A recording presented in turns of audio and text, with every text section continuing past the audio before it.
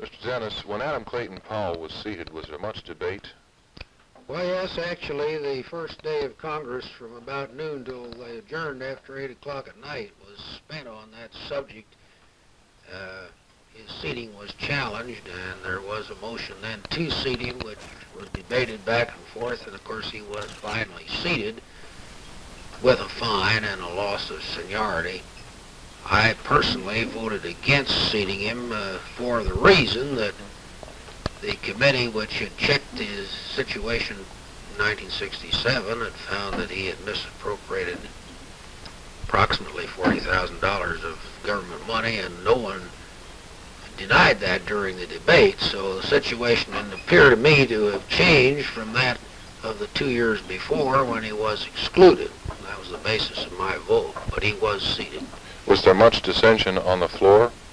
Well, there was a long debate and several roll calls on different phases of the matter, and I forget the debate on seating him, but there was a pretty good debate, a pretty good vote against seating him.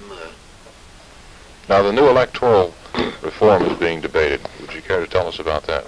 Well, that's before the Judiciary Committee in the House, of which I'm a member.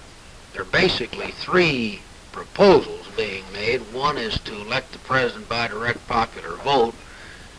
Another is what's called the proportional method, which would divide the electoral vote of a state in proportion to the popular vote rather than having the winner take all.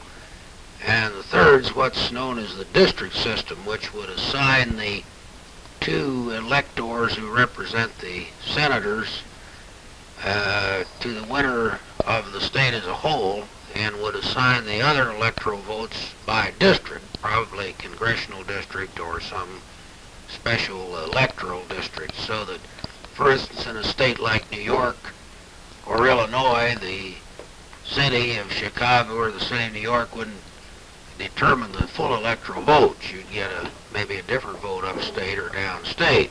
Now, those are the three basic methods being debated.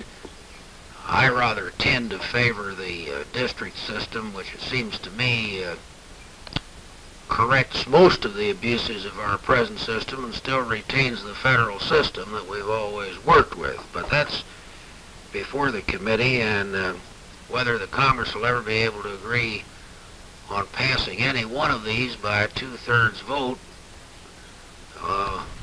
or what the committee will do in the House, remains to be seen. Thank you.